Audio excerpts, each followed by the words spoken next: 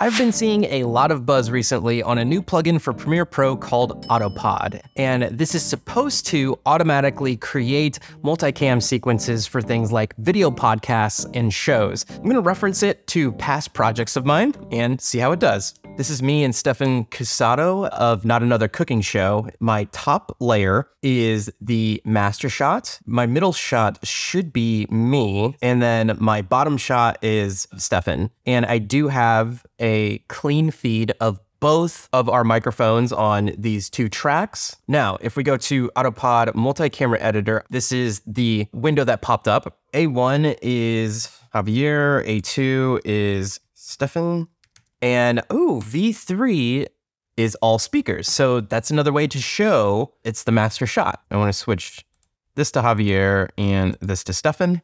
Let's just hit create multicam edit and see if it works. All video tracks must start on frame 0. This is great. It's giving you feedback as to what it needs in order for it to work correctly. I'm going to make a couple adjustments to make sure that I can get this right. So to begin with, we want it to all start on 0. So I'm going to highlight all of this, move it to 0, 0. And now I'm going to nest this clip. I'm going to come over here and make sure that all of my clips at the end kind of end at the same spot. If I go to create multicam edit, let me see what we get now. It says encoding test, estimated time remaining. I'm not entirely sure what it's doing. It did mute my A2 track, which that is one of the speakers. Oh, it's encoding. Okay, so it was encoding the first track, which was me, and now it's looking at the second track, which is Stefan. I'm really excited right now. I want this to work. I want this to work so bad. No way. I mean, it's creating my edits right now on the, and I can zoom in and zoom out as it's going. What? This is insane. There's no humanly possible way for me to create cuts as fast as the computer is doing right now. I haven't looked back at the results yet, but I cut and edited and recorded far over 100 podcasts in my day. Probably way more than that. I released of my own podcasts around 90 plus podcasts. And then I also did podcasts for other people before I even got into doing my own podcast. Editing a podcast is a whole day ordeal, or used to be, just choosing the camera angles and everything. And this is, my mind is blown right now. So at the end, it gave me a pop-up window saying AutoPod multi-camera editor has successfully completed. I hit OK. I stopped getting that bar at the bottom, and let me just move this over here. Let me go to a different section. So I would go through and reframe this, but for right now, I'm not going to do that. In terms of creation, a reflective period. Yeah.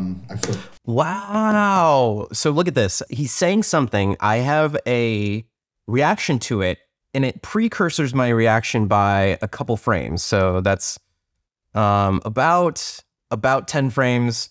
It looks about 9. Period. I sort of come. I have my reaction. I say, yeah. I nod my head, and then it cuts directly back to the guest. That's right. So perfect timing. Perfect timing. And so now my whole life is. Just from initial reaction of seeing the potential, or not even the potential, just like, this is what the product is.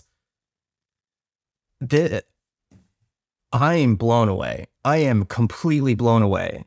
It just cut an hour and 35 minutes of material. It just did it for me. And by cut, I mean it went through and created a pass of what cameras to use. Unbelievable. Great times to be a podcast editor. You could literally crank out your podcast in the time it would take you to like listen to the podcast. Here's another example that I want to try the enable and disable feature.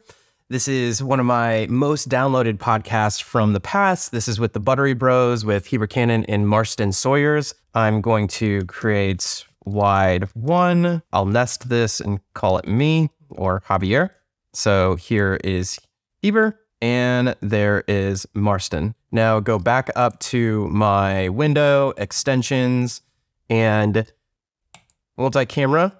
Let's do enable, disable. Let's go high on the multi-shot frequency. I have 3 speakers with 4 cameras. A1, which is this audio, is Heber. A2 is Marston, and A3 is me. V1 is Marston, as I see right here. In fact, I'll bring this down over here. V2, which this is V2, is Heber. V3 is me, so Javier. And V4 is, oh, wow, look at that. This is so cool. It knows that since I have 4 cameras, it's asking, is this a master on both of them? Is this a master on all 3 of us?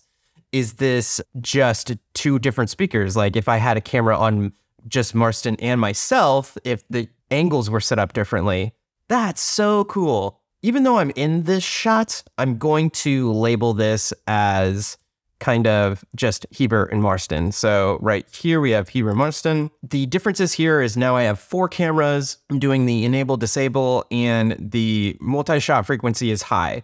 I don't know if I would actually do that during the podcast, but I just want to see it so I can understand how it looks. I'll go in and create multi-edits. And at this point, since I have an idea of what it does, I'm probably going to speed through this so you can see the end result. With the enable and disable feature, instead of completely cutting out the footage, it just disables the footage. In this section, you can tell that Heber is telling a certain story and it's just switching between the 2. You can also tell that Marston is kind of checking his phone during this. So what I would probably do is unenable that and then turn on Heber's camera for a longer period of time. I do believe that this is a tool that will speed up the process of editing video podcasts immensely, but I do think it's still the responsibility of an editor at this point in time to at least watch back your footage and trim up and cut out anything that doesn't need to be there. So like right here, instead of showing Marston on his phone, I would unenable this and then enable Heber's camera throughout. And here we have a bunch of cuts going on. So let me see what's going on there. From brands and stuff like that. Yeah. Bringing back up, Sarah, I loved how you guys brought in the drink and then you did the little pan across when you're like, oh yeah, in slow-mo. Yeah, I was going to ask, so one of the things I did select high. I do think changing of the edits right there is a little bit too much, and that's completely fine because I did choose high on the frequency. I think if I were to do this again, I would go with medium or maybe even low. I am curious as to the other things that you do get with your AutoPod. So if I go over here to window extensions, there are 2 other options, social clip creator and AutoPod jump cut editor. So now I'm looking at the jump cut editor. Again, I haven't looked up any information on this. I'm just assuming that it'll create jump cuts.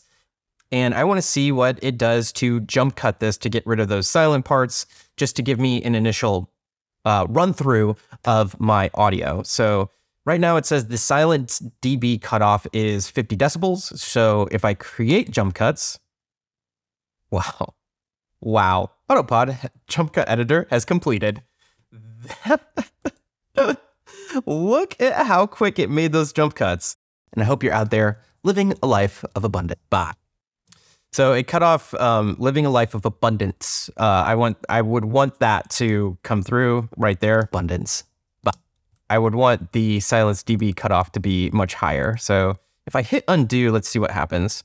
You would have to hit undo a bunch of times. So I'm not going to do that. I'm just going to bring back in the file. And I raised it by 20 dB, create jump cuts. Oop, highlight the clip, create jump cuts. Oh, wait, maybe it's because my dB cutoff is so high. So let me go down to 60, see what happens. Okay, my dB cutoff was too high and it didn't make any cuts because the threshold was set, or I guess too low in this case. So let me see how my abundance comes across right here. Ladies, and I hope you're out there living a life of abundance. Bye. That's great. Yeah, that there got what I needed it to. Until next time, if this video was helpful, so it would need some tweaking depending on your clips and where your audio is, but that's pretty good. Now let me try the third plugin that you get. It's the Automatic Social Clip Creator. I have this clip of Nick IB talking about hydro dipping. So we have the option to make it 1920 by 1080, 1080 by 1350, which is that 4:5, and 1080 by 1920, which is 9:16 or vertical video. So I want to create a vertical video from this, and I want to auto reframe it and the end page. So if I click end page, that just gives me the ability to load in a file for my end page. But for right now, I'm not going to do that. I could also watermark it. Again, you could put that file in as a watermark. End page offset, I'm not sure what that does. So let me just see what I have, if I have anything that I can put in here. Social.